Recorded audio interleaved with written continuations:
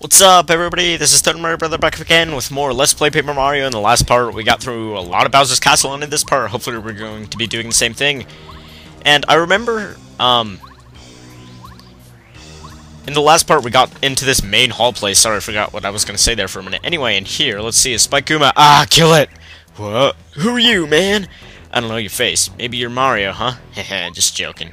I'm the guard of this warehouse. I'm really bored, man. Hey, you know, if you've got any coins, I'll sell you stuff. Oh, you're loaded, man. Take a look around.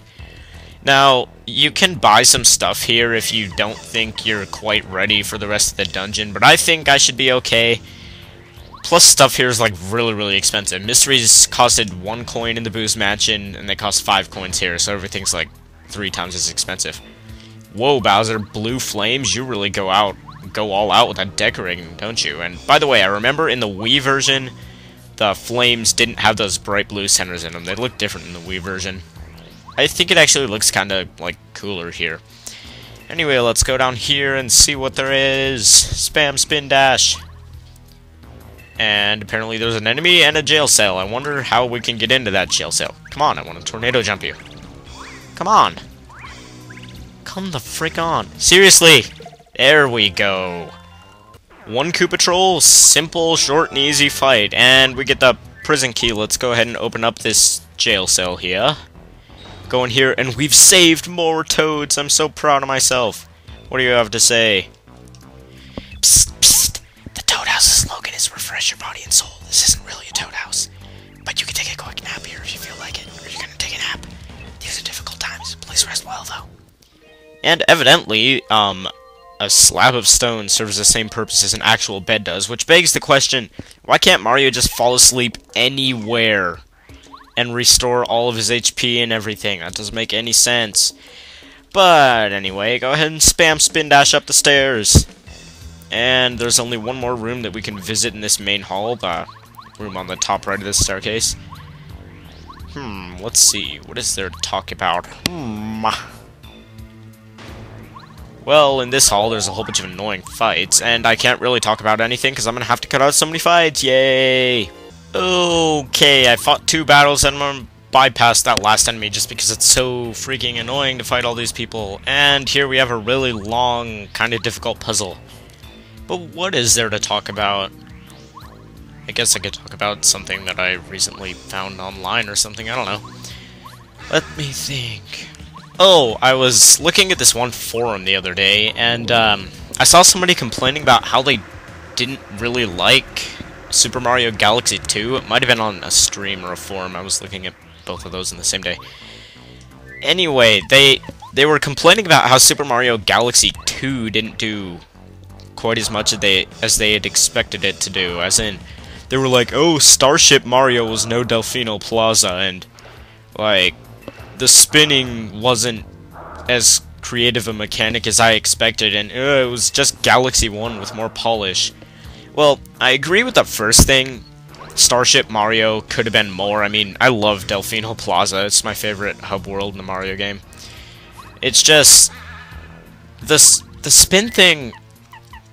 Well, people complain about, oh, Super Mario Sunshine wasn't exactly like Super Mario 64, and it's just kind of weird because Super Mario 64 2 would have been the same thing, just with more levels, and Super Mario Galaxy 2 is basically fulfilling that need.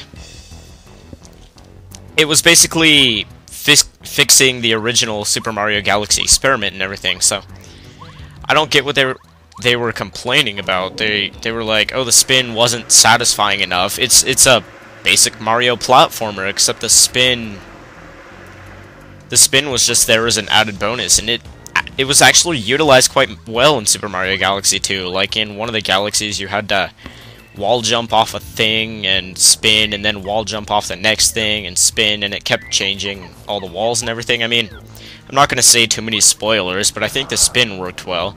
I do agree with the Starship Mario part, though. That hub world was just pretty small.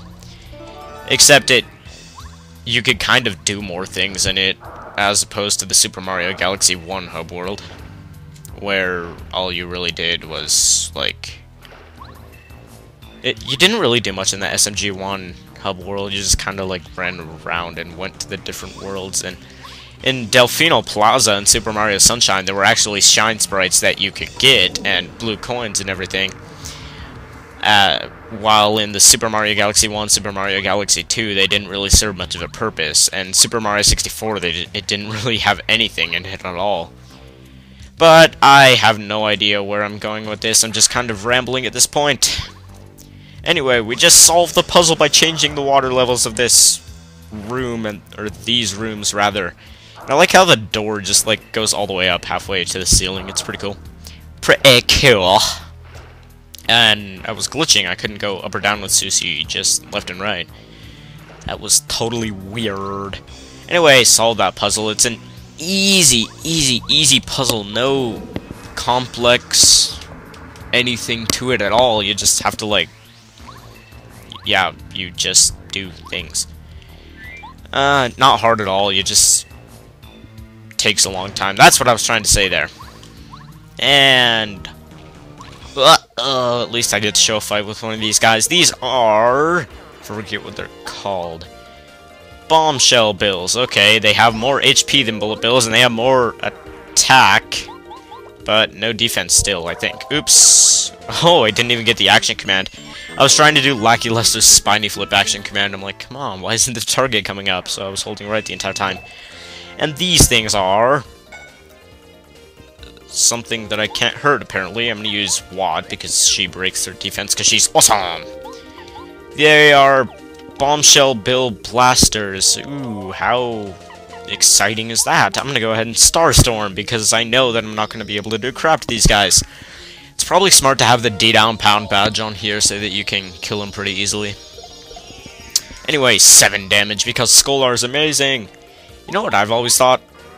Is Watt, like, supposed to be the sun or something? I know she's, like, an electrical charge, but she looks exactly like a sun, so...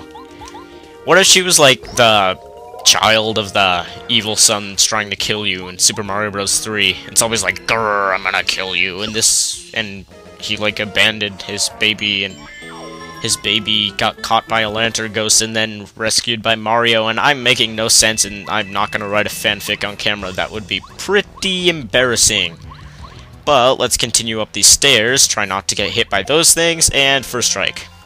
Probably useless to get a first strike on these guys because...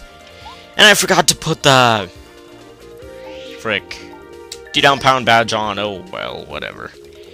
I guess that gives me more bombshell bills to get more experience on. Experience, not experience. Experience. Because I'm just that cool. Multi-bounce would probably be useful to have so that you could kill all the bombshell bills at once, but... yeah. Alright.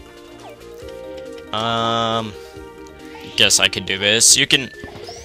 I don't think timeout or paralysis works on these guys. I'm not positive on that, but... So yeah, you're basically just gonna want to keep hammering them with Watt, as gross as that may or may not sound. Depending on how... I don't even know where I was going with that.